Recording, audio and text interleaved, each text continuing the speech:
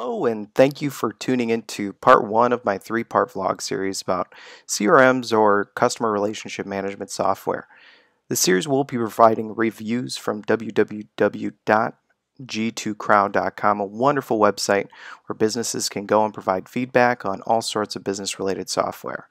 Also, I will be screen sharing and showcasing key features and general functionality of these systems because in life, it's easy to get caught in trends, but in business, everything should be calculated.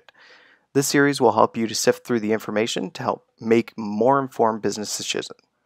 But with that in mind, I would just like to say that these opinions are my own, and I would always recommend doing thorough research into your day-to-day and choosing which CRM would best work for you. So, without further ado, let's get talking about ZoHo. So, when making any business decision, your first thought is, what's my price point for this? And ZoHo is very affordably priced. They have four options, which are the Standard, Professional, Enterprise, and Ultimate. Standard's priced at $144 a year. Professional is priced at $240 a year. Enterprise, $420 a year. And Ultimate, $1,200 a year. And each of these obviously have different features, more features when raising price, as you would expect. The lower end option, Standard, is still really good for businesses that are starting up if you really want a low cost option, but to get the most out of your business. And all of those prices are without processing fees and then also local taxes that would be applied to those as well. Once you've reviewed pricing, you should definitely take a look at the features portion and determine which would be most useful and effective for your company. Don't just choose the highest price option because it's best and has the most features, because you might be paying for things that you don't need. And obviously, if you are starting business or if you're an older business, maximizing profit is always going to be important. So immediately, the first thing about ZoHo that you realize when you sign on is that it completely walks you through. It gives step-by-step instructions, and it also even provides informative videos on how to display the information in a more professional, business-like fashion. Really, really great when you're just starting up, you're not entirely sure, you're not entirely on your feet yet, but you're developing that sort of plan. Then you get to the home page, and it really sets itself apart from the other CRMs. And one thing that typically you kind of see with business related software is it's not necessarily sexy or visually appealing, and that's not the case with ZoHo. It's got a lot of bright colors and it's easy to differentiate between the tabs, and so it's easy to flow right through and decide whether you need to look at analytics or the reports or the leads or the contacts, or you just need to generally go to your calendar. That's all in front of you right when you open up the software.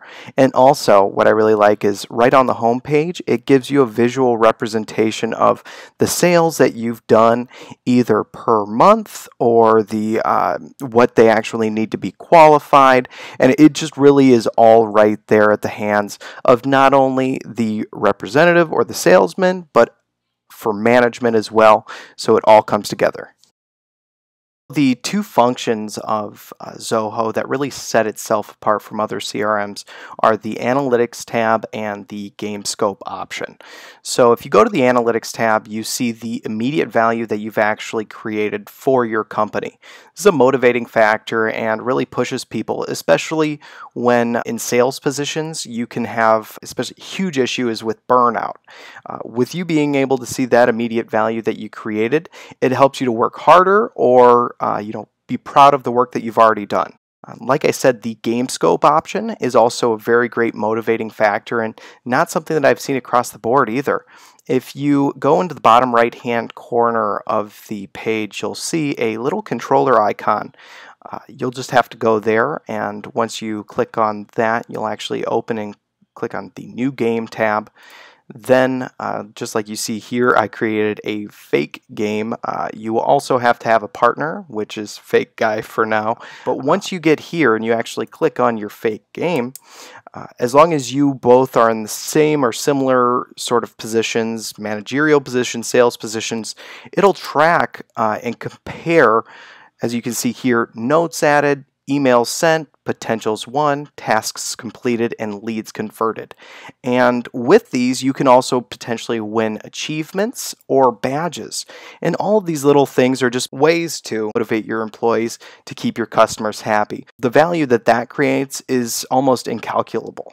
So whenever choosing a CRM, I would also include that as a factor in determining what would be best for you and your company. So I just wanted to thank you for tuning in, listening, watching, whatever it may be. If you're new to the channel, please, if you have any feedback, go to the contact portion of my website and submit that. That'll send directly to my email. And if you are a follower, please continue to do that. It's really very much appreciated.